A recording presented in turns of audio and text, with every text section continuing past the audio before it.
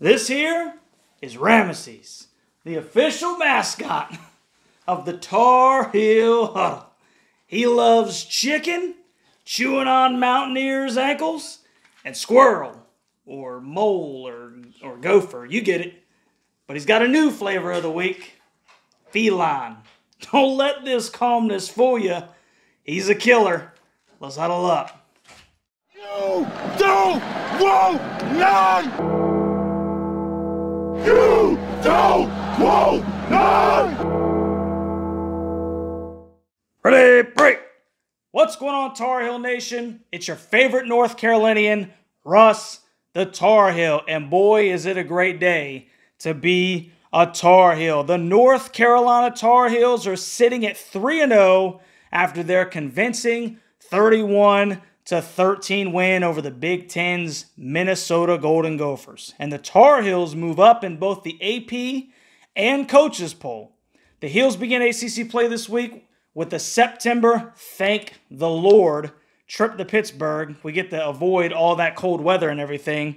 8 p.m. kickoff, ACC Network. Should be a fun football game. We'll get into all that and more, but first, I want to thank Tar Heel Nation and college football fans everywhere for 250 plus subscribers. About 3 weeks ago, we were celebrating having 100 subscribers, and here we are. We over doubled that. And I can't thank you enough, Tar Heel Nation college football fans everywhere. Like I've stated before, we have the Inside Carolinas, we have the Tar Heel Illustrateds, etc., etc.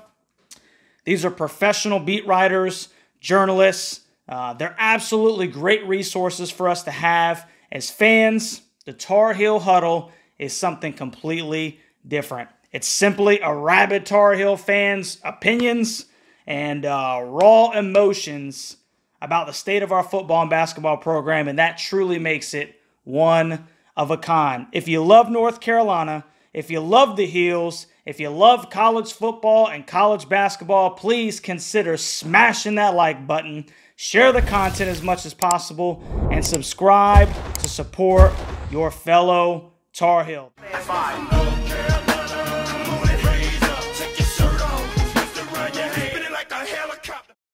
Anyway, also one last thing before we get into the show. Game previews will probably be moved to Tuesdays at 7 a.m. As much as I hate to move it back, your boy works 65 to 70 hours a week. I have a family. The kids have practice, so time is limited. This will enable me to put more time and effort into the videos and deliver a better product. Now, with the admin portion of the show out of the way, let's talk about those mighty Tar Heels from North Carolina. Moving to 3-0, moving up in both polls to number 17 in the entire nation. I thought that it was interesting that UNC beats App State and double OT, and we dropped 3 spots. Then you got Georgia, Texas, Florida State, all these top programs that struggled, and they remained almost exactly where they were. And how about South Carolina giving UGA all they could stink and handle? SC was up 14-3 at the half before the Bulldogs stepped on the gas. So UNC beat South Carolina by more at a neutral site than Georgia beat South Carolina at home. Just put that in the back of your mind, NCAA committee.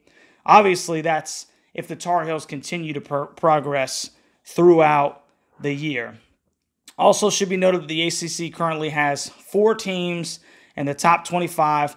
That's 5 if you count Clemson in the coaches poll. Now, even the Michigan Wolverines, number 2, were only beating Bowling Green 14-6 at the half. So it just goes to show you that any given Saturday, anybody can have a poor game. The key is finding a way to win the football game, survive and advance, keep that record, that win-loss record unscathed, and the Heels are currently unblemished at 3-0. Number 17 in the country going into Pitt to open ACC play. So let's look at the ACC standings going in to Week 4.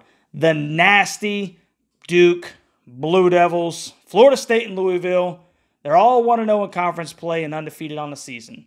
Miami, North Carolina, Syracuse, and Wake Forest are still unblemished and have not yet registered a conference opponent. And then you have the Wolfsack of NC State, 2-1, followed by Pitt at 1-2. So let's go ahead and dive into the Pitt Panthers. Now, first, I want to start off with the history between these two schools. The North Carolina Tar Heels hold an 11-5 record against the Pitt Panthers dating back to their first meeting on October 5th, 1974. That game saw the Tar Heels win 45-29 in Chapel Hill, and North Carolina also beat the Pitt Panthers 42-24 last year in Chapel Hill after scoring 21 unanswered points in the fourth quarter. Drake threw for 388 and had 5 touchdowns against no interceptions.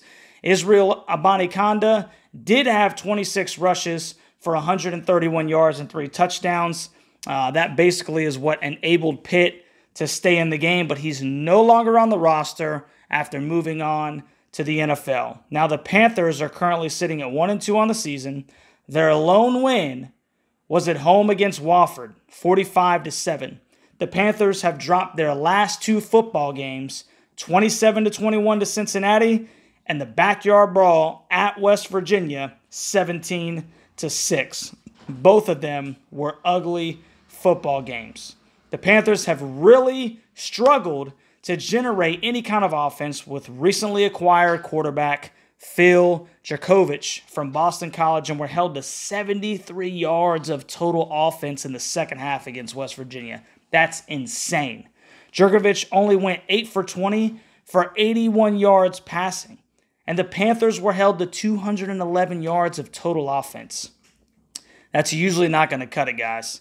Now, on the flip side of that coin is the fact that the Pitt defense held West Virginia to 211 total yards themselves, and that includes only 60 yards passing for the game. It was an ugly game, but the Mountaineers were able to prevail, putting Pitt at 1-2. Now let's finally look at the matchup with the Heels this Saturday at Acrisure Stadium in Pittsburgh, Pennsylvania. Acrisure Stadium seats 68,400 people, but obviously it's seldomly going to fill that for a Pitt Panthers game, especially considering the poor product that they've delivered thus far on the year. So before delving into the specifics, I like to always take a look at the ESPN Analytics matchup indicator, which gives the North Carolina Tar Heels a 63.5% chance at winning this football game. The current line is UNC by 8 with an over-under of 50, and that's obviously because North Carolina's offensive numbers have come down just ever so slightly, if you will. They've kind of picked it up in the Minnesota game as far as those explosive plays, and they had a couple of explosive run plays against App State. But it just goes to show you that, you know, those people in Las Vegas, you know, Pitt is struggling on offense, and with Carolina's numbers down a little bit too, you know, 50 is probably a really good number because you're not expecting Pitt to put up too many points.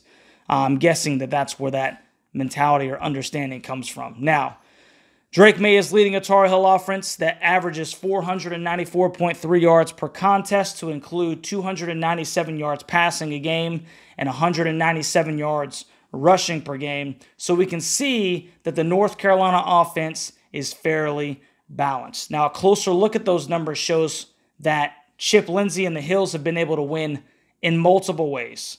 You have that balanced offensive attack against South Carolina that showed the actual defense win the day with all those sacks and TFLs. You have the Carolina offense rushing for over 300 yards against App State in double overtime that put them over the top. And then last game against Minnesota, the Tar Heels throw for over 400 yards against the Golden Gophers. So this offense is multifaceted, which bodes well for the remainder of the season. The Tar Heels are averaging 34 points per game, which is fairly respectable. Drake May is leading the Heels with 891 yards passing. He's completed 74 of 102 pass attempts with 4 touchdowns to 4 interceptions. Also, obviously, those numbers are kind of eye-popping because I think Drake has already had 2 games this year, the South Carolina game and the Minnesota game, where he's thrown multiple interceptions. He only had 2 of those games last year, so that is definitely something to keep an eye on. Drake also has 116 yards rushing with a touchdown. Omarion Hampton is leading the Heels on the ground with 317 yards on 55 carries, which is at a 5.8 yards per carry clip, and he has 6 touchdowns on the season. That's averaging 2 a football game. That's insane. J.J. Jones is the current leader for the Hills with 10 receptions for 179 yards. That's basically 3 games worth of action. But then you have my boy Nate McCullum, who just played his actual first full game, if you will, where he was kind of a focal point of the offense. Nate goes for, 15 catches, 165 yards. So he's got 173 yards on 16 catches. So he's literally right on J.J. Jones' heels. And Nate's only played basically 1 football game. So he also has that touchdown catch that he had in the Minnesota game. So watch out for Nate McCullum, who is probably going to end up being the Tar Heels' #1 wide receiver. Now, the defense for Pitt, on the other hand, has played extremely well. They're only giving up 236 total yards a game, to include 114 passing and 122 yards rushing. Those are ridiculous numbers. It's kind of like the numbers that Minnesota was putting up, but I don't know that the Panthers have really played very good competition to this point, much like Minnesota. So those numbers may be slightly skewed based off of the individuals that they've played. That's not to say that this defense is not legit, though. Good defenses do what they're supposed to do, regardless of who they're playing, and the Pitt Panthers are only giving up 17 points per game.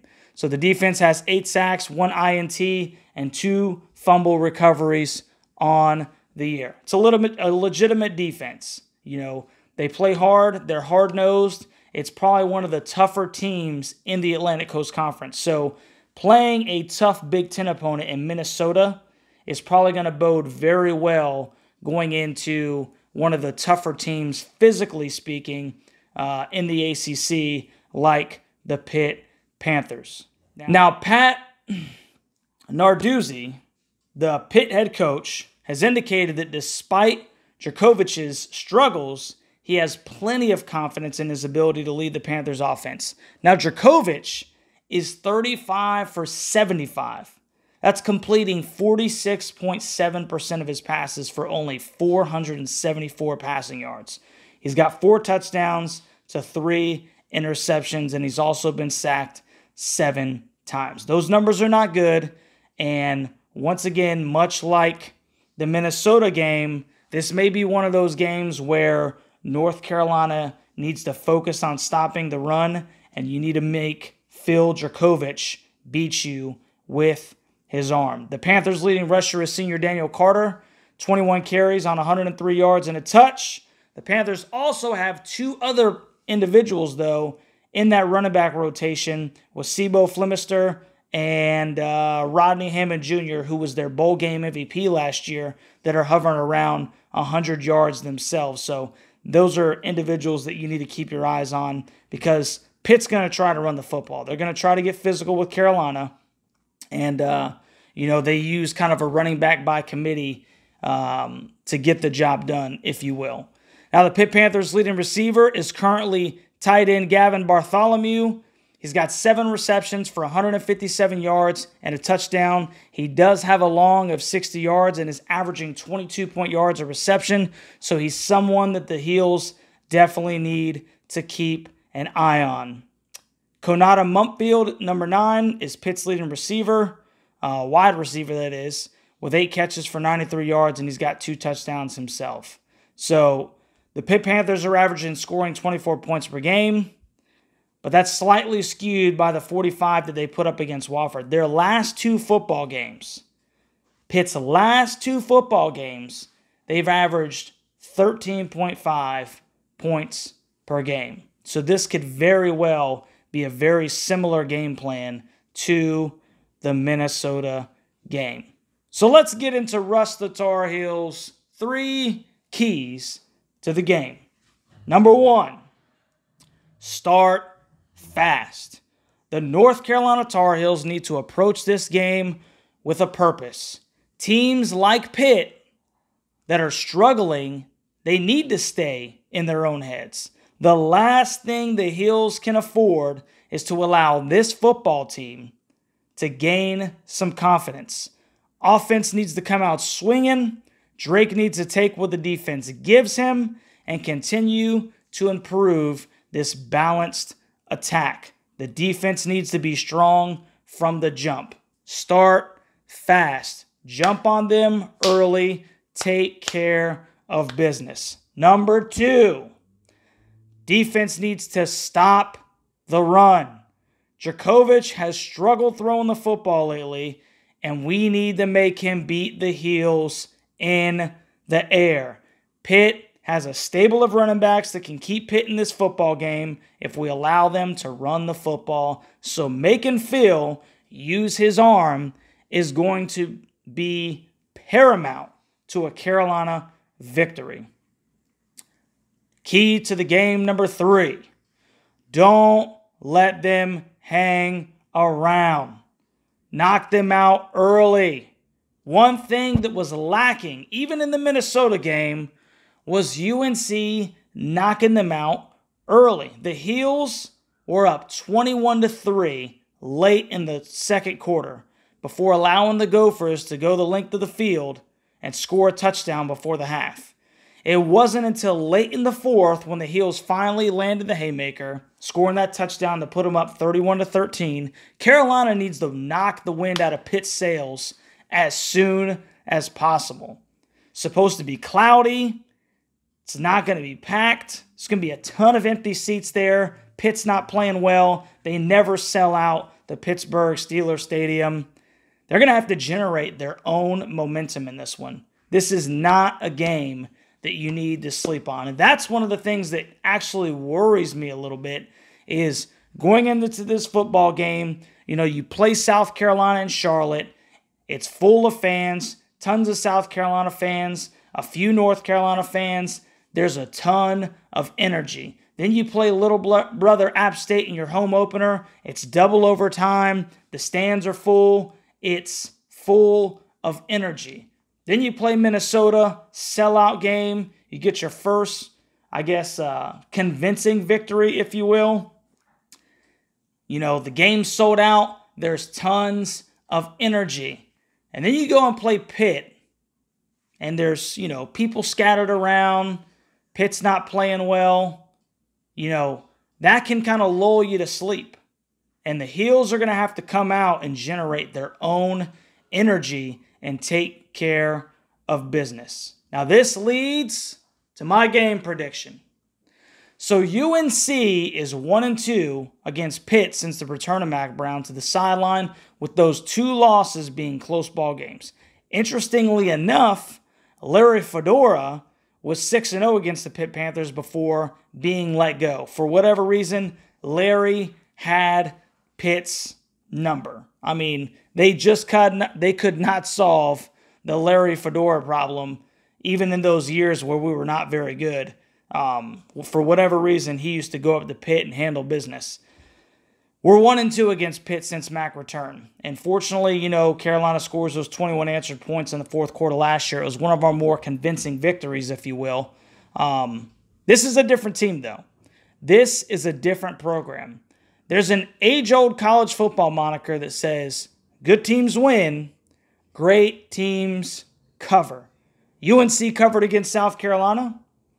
UNC won, but failed to cover against App. And then UNC covered against Minnesota.